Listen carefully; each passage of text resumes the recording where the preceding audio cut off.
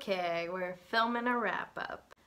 As many of you may already know, hopefully by this channel in general, I just participated in this year's booktube-a-thon, which is where you attempt to read 7 books in 7 days while completing 7 different challenges. All of that is optional. You can really just read as much as you can or want for fun within that week. Really the most fun part is the community aspect of it. Overall, I'd rate the experience 10 out of 10. I love booktube-a-thon. I love seeing people get excited about booktube-a-thon and all the books they're reading. This year had a lot of different challenges that brought about really great recommendations. For example, book-to-movie adaptations that I wasn't as familiar with. So that was pretty fun. I'd rate my reading experience a 6 out of 7 because that's what I completed. I feel pretty excited about that just because I somehow managed to read this many in the schedule that I keep throughout the week, which is not something that I thought I was going to be able to do and is better than I did last year.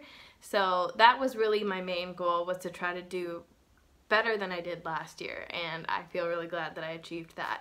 I'm just going to go over a little snapshot of my experience with each of the books. Overall, I felt really satisfied with my choices. I felt like there was a good enough variety to keep me interested in everything, and they weren't like so weighty that I felt like bogged down by reading them. All in all, some pretty good choices were made.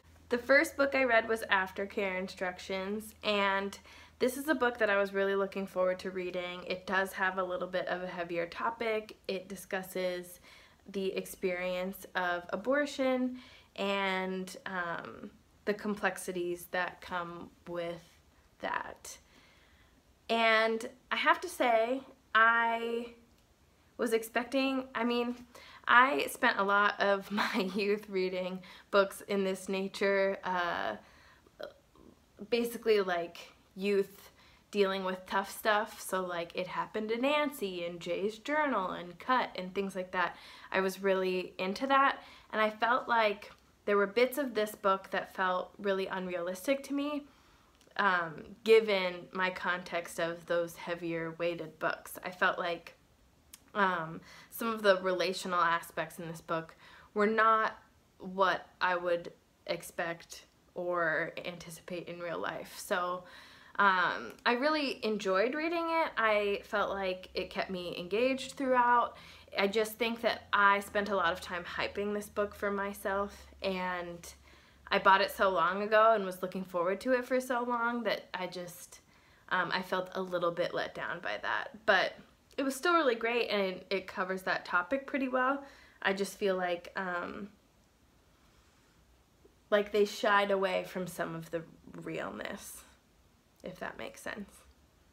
Just my opinion. The next book I read was Be Prepared, and I loved this experience. I felt like going into it, I anticipated a little bit of like her being the outcast at this camp, but what I got out of it was a much more culturally enriching experience and something that felt a little bit more real and had a little bit more depth to it than I was anticipating, especially because this feels like it's geared towards a little bit of a younger audience, at least younger than myself.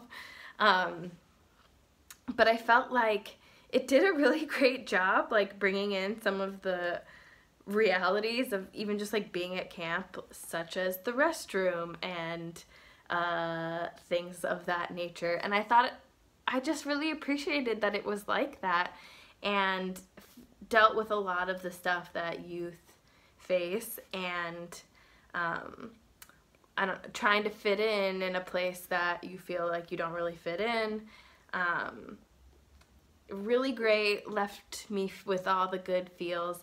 This is also, I said this in my vlogs, but she wrote Anya's Ghost, which is a graphic novel that I also really loved. So nice little surprise there. I highly recommend this one if you're just getting into graphic novels, or if for just like a book recommendation, especially for young girls. I think this is a good one. The next book is Dumplin'. And I've been highly anticipating this one for quite some time. I spoke a lot in my vlog about feeling upset that I haven't read many books depicting plus-size characters, particularly plus-size women. I know that I've never read something that really talks about plus-size men. I think that this book did a really great job talking about that experience, but also not making it the core of the story. It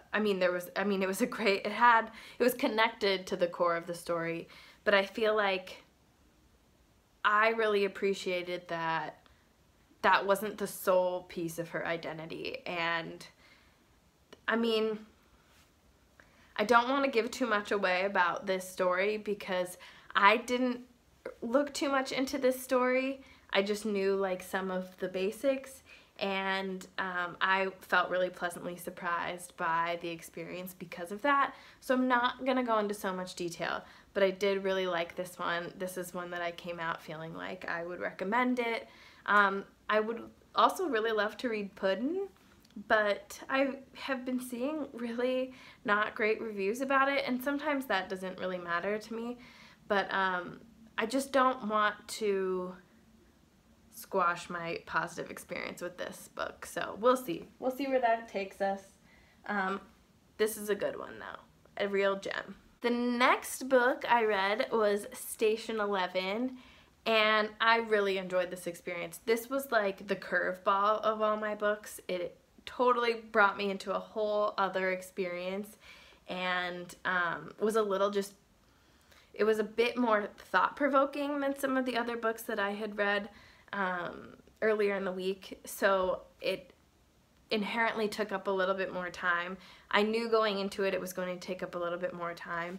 My only regret is that I wished that I had read it last, just because there's so much, there's just a lot of content within it that I feel like it would have been beneficial to finish this as, like, have this be the last book I finish with, just because of all of that. I do get a little bit of like medical anxiety, and this book definitely will ignite that for you. So if that is not something that you enjoy dealing with, just because there is a whole flu epidemic that occurs, and it's the entirety of the book. So I feel like if that is a lot for you, just know that going in, but it is a really great story and leaves you with a lot to think about at the end. So this and Dumplin' were my highest rated, well, Paper Girls always trumps all, but those two were my highest rated of all the books. And then Paper Girls. I mean, I can never recommend this enough. I love this entire, like every single volume that comes out, just, it's hard because I don't want to overhype it, but I freaking love these graphic novels. I feel like the characters in it are just such badass women, and I love that it incorporates like the supernatural and like time travel in a way that feels different from other graphic novels that I've read.